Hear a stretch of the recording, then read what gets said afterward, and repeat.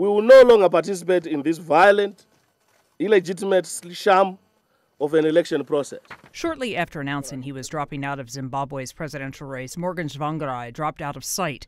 The opposition leader is holed up in the Dutch embassy, saying he fears for his safety.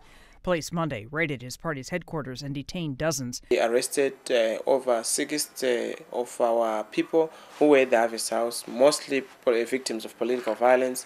You're talking about women and babies. Reaction from world leaders has been swift. As a number of African presidents and ministers have already stated, the regime has made it impossible to hold free and fair elections in Zimbabwe, and state-sponsored terror and intimidation has put the opposition in an untenable position. It's clear that the country is in crisis, a political crisis, a crisis of legitimacy.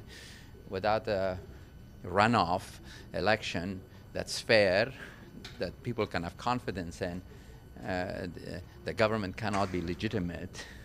Tsvangirai won the first round of the presidential election against longtime leader Robert Mugabe back in March, but not by enough to avoid a runoff. Since then, the election has been marked by violence. Human rights groups say 85 people have died and tens of thousands have been forced from their homes. Mugabe's officials say the runoff will go on as planned this Friday. Dutch officials say Tsvangirai has not requested asylum.